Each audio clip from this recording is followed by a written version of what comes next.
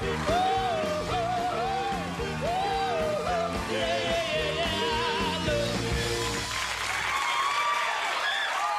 next guest tonight plays Johnny Sack on the hit HBO series The Sopranos. He can also be seen regularly on the NBC series Third Watch, and he's starring in the play Baptism by Fire. It's Studio Dante right here in New York City. Please welcome Vince Curatola.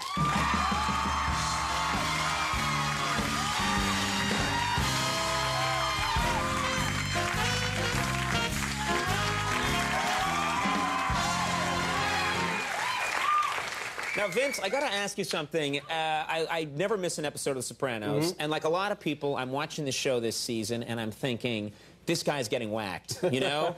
You get on Tony's back, you're giving him a hard time. Are you nervous every time the new script comes in?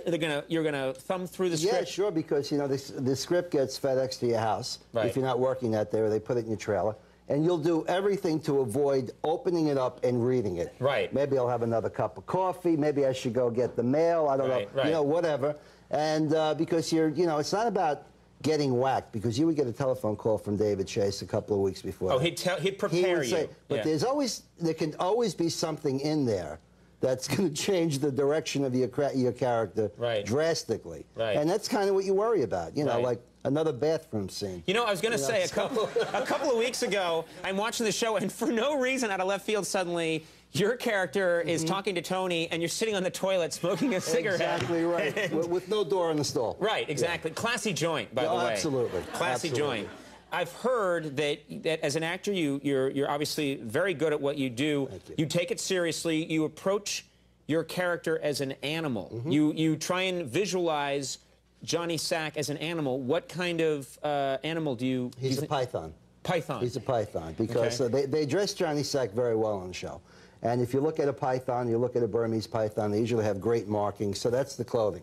And the idea being that, say in a meeting with Tony Soprano and Johnny Sack, you know, I want to get Tony as comfortable as possible because we have mutual benefits financially. Right. And, you know, let him relax. And what happens with a python is, you know, he'll come over close. You're looking somewhere else. Before you know it, half of your arm is in his mouth. Right. And that's what the snake does. And that's, you know, want to get you nice and relaxed and then begin to swallow you. Yeah. Or if you're Walker Texas Ranger, it's in the seat next to you in your car, and it jumps out at you. I saw that. It's hard to miss. Exactly. I'm going to keep going with that. Very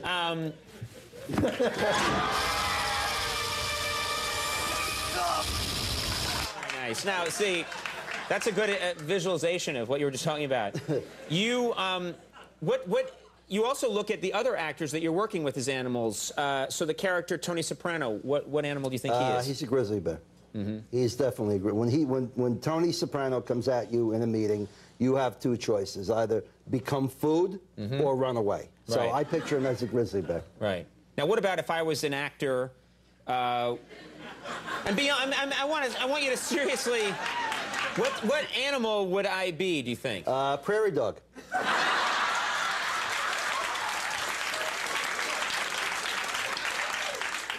Do you have a problem with that, Conan?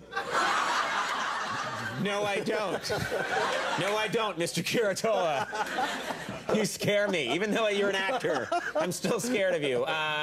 So a prairie dog. Why prairie dog? Well, you're very quick when you move. You're very quick, and they move very quickly. And you could be, let's say you're at that end of your desk, and you're here, and then all of a sudden you're down, and we don't really see you real close, and then you're up again, and that's what prairie dogs do. So I'm like a nervous, ratty... I didn't want to say It's very demeaning. No, it's not. I'm just this guy's like, Was that wrong? Come on. Was that wrong? It is true. But they're very cute creatures. They're cute. Thank you. I'm cute.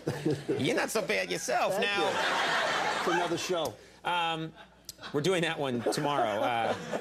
There's, you know, we've had cast members from The Sopranos here before, and I always end up bringing this up, but I can't help but notice when I watch the show, I think every other scene involves eating. And it looks like amazing food. As an actor, what's it like when you, I mean, a lot of your day is sitting down to this incredibly delicious-looking Italian food. Exactly. Well, you know, you start the day off with a master shot. The camera's far away, and they show you eating. And my record so far has been, I believe, 8 dozen clams oreganata. That's about 7 or 8 o'clock in the morning. Really? Chasing that down with grape juice to look like wine. Right. Another one was 3 double-cut veal chops stuffed with cheese and some kind of vegetable in a meeting with Jimmy Gandolfini. Right. And 8 dishes of ziti. And you eat constantly. But you have because to. They say, cut, let's try it again, and then you got to... Right. You need the camera angles, so you need the same amount of food on the plate as you had before. Right. But the funny part is, the real kicker is that we eat.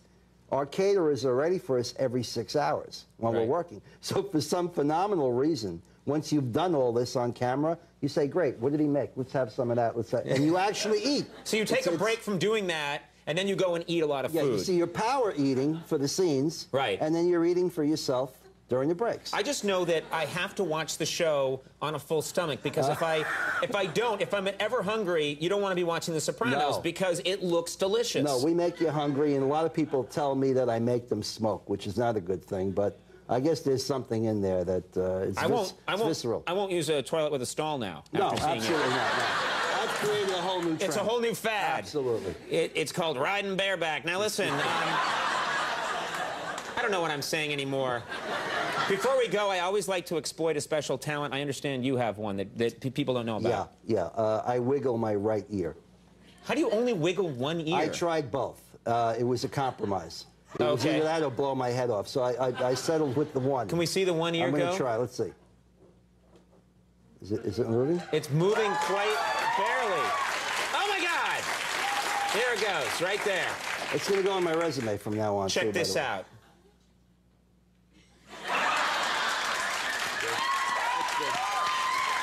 That's good.